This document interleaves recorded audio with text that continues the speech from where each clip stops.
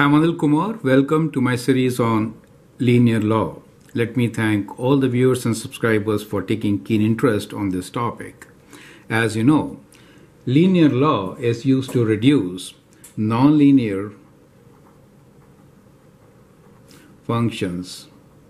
There could be functions or relations into linear relation.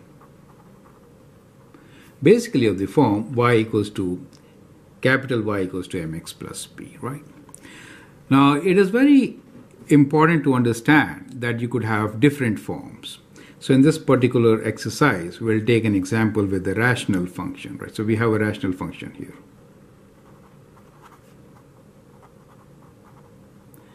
And let us see how we can get different forms of the same nonlinear rational function. So what we have here is y equals to a constant c over a constant k times x plus d. Now to begin with, we could just flip it and we could write 1 over y as equal to k times x plus d over c, right? Now whenever you are converting to this form, then you need to look for a constant, and that makes a huge difference. So we should have a constant term.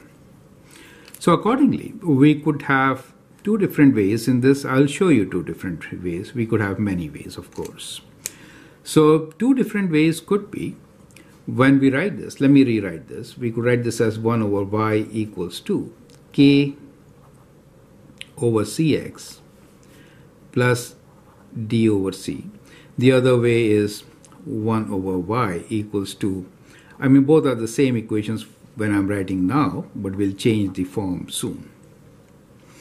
Now here you see that d over c is a constant. Here we get a y term. So I could draw a graph which could be linear provided on my axis.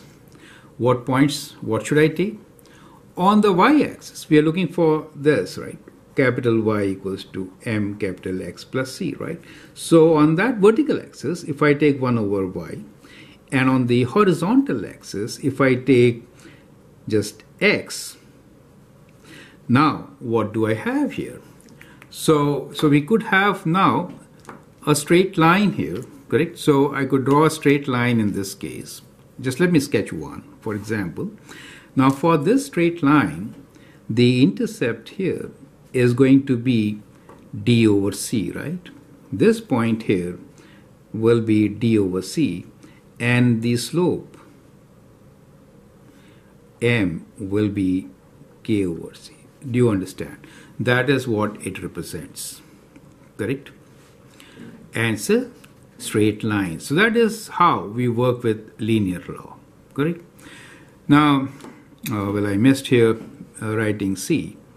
Now we could actually give it a different form also. You could look at a different way, and that is, you could also, if I further divide all this by x, let us say. So if now I want to change the form, okay? So what I'm doing here is to the second equation. So we got one form already. So this is one way, right? So for the second, now given this equation, I'll divide by x.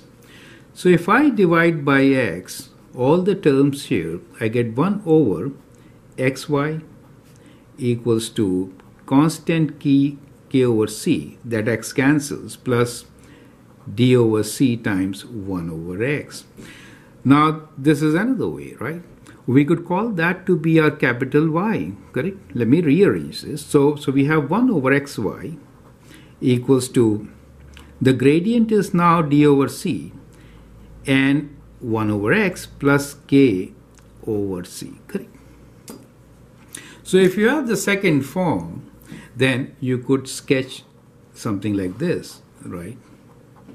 So let's work with this form. So here, what you notice is that on the y-axis, this capital Y which we talk about, will have 1 over xy. And here on the x-axis, we have 1 over x. In this particular case, the intercept on 1 over xy is k over c. So yeah, if you have a line now here, so this point here will be what? K over c. So this will be k over c, and the gradient m will be d over c.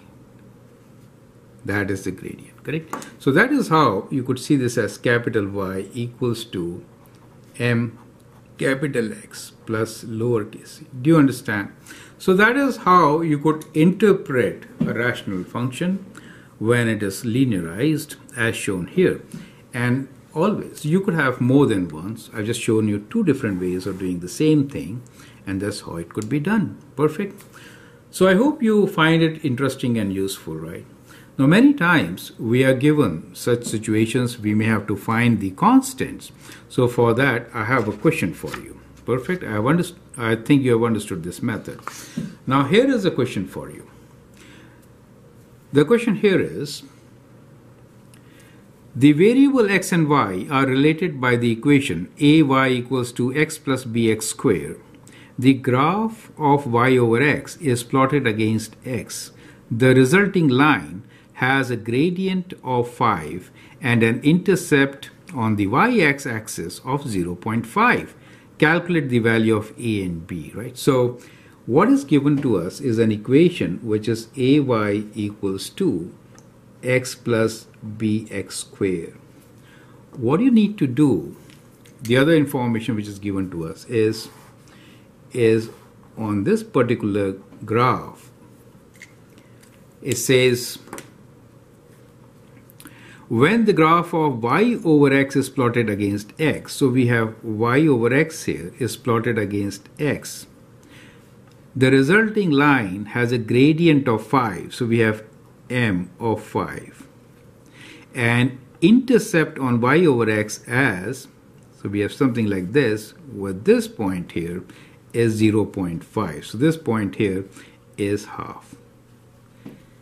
Perfect. So that is the situation, and you need to find what is A and what is B. So I hope the question is absolutely clear. So feel free to write your comment, share your views, provide your answer in the comments, and I'll provide you the link for its solution. So you can check the solution on the provided link. I hope that helps.